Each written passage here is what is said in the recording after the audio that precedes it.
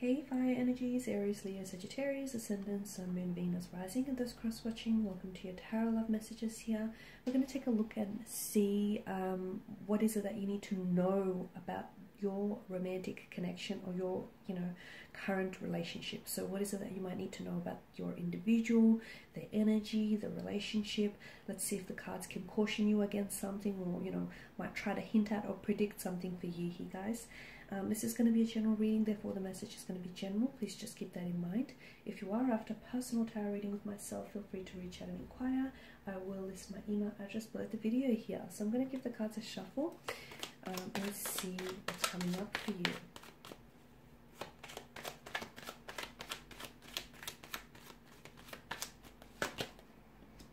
Okay, we have the Knight of Cups, the Five of Swords here, the Fool, and the Ten of Cups. Okay, so what is it that you need to know about this connection here? I can see it's a bit of a slower burning connection, especially with the Knight of Cups energy. So look, the connection may not be traveling along at a pace that you're normally accustomed to or comfortable with. Maybe you feel as though your romantic partner and the overall pace of the relationship is not as progressive, or there's not as much forward momentum as you'd want it to be. I do feel like there is strong romantic energy with the Knight of Cups, but be careful, because I feel like maybe the cards are cautioning you against romanticizing this connection or romanticizing someone here. Okay, be careful that you're not falling in love with the idea or the potential of who this person is, or the potential of what this relationship could be.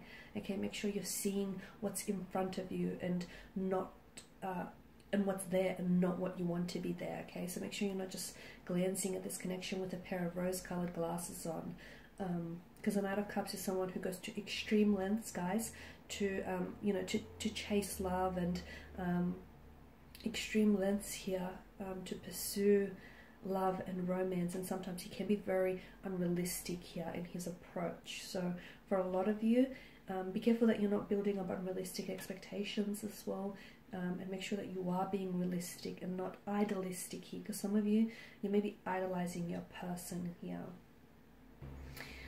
For others of you, I feel like the Knight of Cups brings in a different message. I can see that the person that you're currently with, I feel like, is exactly who you wanted, and is exactly who you need right now. I'm seeing that this person here wears their heart on their sleeve. There's someone who is very brave, very confident, very courageous here, but they also have a very fragile, sensitive, emotional side to their energy as well. For some of you, the message that I get is to follow your heart. Okay, so especially with the Five of Swords, because it's mental energy, and the Knight of Cups is all about the emotional realm. Some of you, I feel like you have to allow your heart to guide you to where you need to go. So the message, especially with the Knight of Cups, I feel like, is to follow your heart. For others of you, I can see that you're getting an actual message within potentially weeks or even months from this reading here. I'm seeing that there is a special message of love that comes in for you. Now, this message feels like it might even have an invitation attached to it, or it even could be a proposal or an engagement of some sort. It could also be news. This news could come from your romantic partner, or it might be concerning you and your relationship. For some of you, I am seeing a possible engagement or an invitation here to some sort of social event, where I feel like it's going to be extremely memorable here, but you're coming up as their +1, like you're coming up as their partner here. That's how you're attending. So yeah, the arrival of important news that comes your way concerning your love and romantic connection here. Now with the Five of Swords kind of energy, okay, for those of you that are experiencing friction or complication in your relationship, the Five of Swords here tells me that the best thing you can do is talk it out, guys. Okay, because I can see that there is some maybe the two of you have barriers when it comes to communicating. Maybe the two of you have very different styles of communication. Maybe you guys just don't communicate enough. There's a lot of disagreement, a lot of conflict, just a lot of not seeing eye to eye on certain things. But the best thing you can do is fight the battle, but in order to fight the battle is just to talk it out. Okay, talk it out, clear the air here. And even if for those of you, if you might have an upcoming friction or complication, again, just remember that the best thing you can do is just to vocalize yourself and just talk it out, guys. Yeah. Okay. For those of you that are single, I feel like the Fool here is telling us that you're in a very powerful position to manifest the type of person that you want to bring into your life, and this person is going to be very fun, very sexy, exciting, adventurous, very charming. He or she is the type of individual who is they have this ability to sort of leave the past behind here, not hold a lot of regrets, and to live in the moment here. Okay. For others of you, I feel like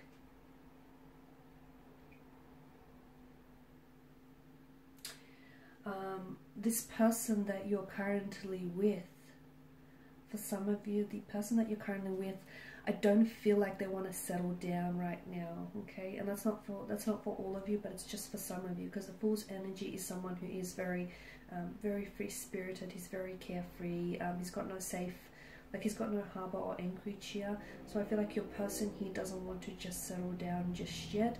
Or you may be in a relationship, or for those of you that are in a relationship and you're starting out as a bit of a casual arrangement type of situation, the Fool is someone who, you know, I feel like the message here is don't put too much pressure, because there is a possibility that something that starts out, you know, on a very casual type of basis, or like a friends with benefit type of situation, will have the ability to become so much more. Okay, so don't be so quick, you know, to put a title or to put a label to it, because the Fool is someone who's carefree and very free-spirited, but he or she may not want to settle down or label it just yet.